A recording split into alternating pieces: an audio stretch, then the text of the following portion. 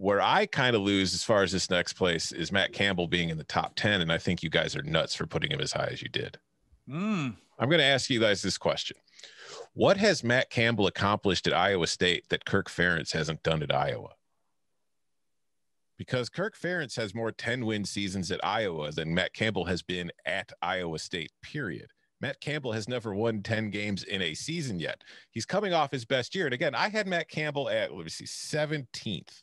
Or 16th. It's not like I don't like Matt Campbell. It's just, what has he done to be a top 10 coach?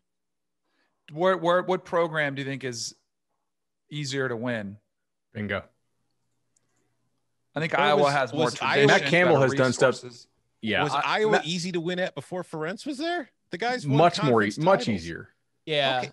Like, look, Matt Campbell has done stuff that Iowa State has not done in 100 years. We hadn't had the Spanish flu the last time Iowa State was this good. They weren't even called Iowa State the last time they had back-to-back seasons this good. I looked this up for an article last year. They were called like something different. It was like turn of the century. Like, because Iowa was the only show in the state. Yeah, I think it's much harder to win at Iowa State. Like, if Matt Campbell loses, do you think Iowa State's going to bowl games consistently? From 2000 to 2005, they were winning 9-7, 8-7 games a year, which is exactly what they're doing now. And again, I don't want to come off like I'm slamming Matt Campbell. I think there is far too much projection for what you think is going to happen in your rankings for Matt Campbell than what has actually happened.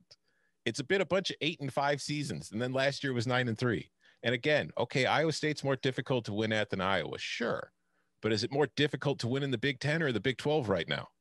But their last 9 I think it's more difficult season, to win in the Big 12 than it is the Big 10 West. He doesn't have to play the East teams. But their last 9-win season was 2000. And before that, it was non-existent. I'm going last back. Last year was also the first time he had fewer than 3 losses in a season in the Big 12. Okay, so my Matt Campbell take is tied to the most subjective thing, which is the AP poll, because Iowa State did not make a single appearance not one in the AP top 25 from 2006 to 2016, an entire decade of not being considered one of the 25 best teams in the country. The last time that they finished in the AP top 25 was I'm scanning it. 2000.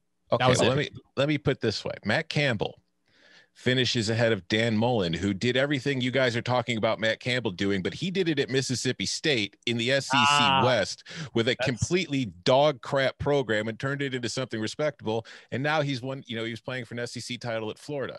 You have him ranked ahead of Ed Orgeron, who won a national title 2 years ago, who granted is coming off a bad year, and I'm lower on too, but still a national title winning coach. Matt Campbell's better than he is. Mac Brown has won a national title. He's revitalized North Carolina. Matt Campbell's better than he is. James Franklin has revitalized Penn State. Matt Campbell's better than he is.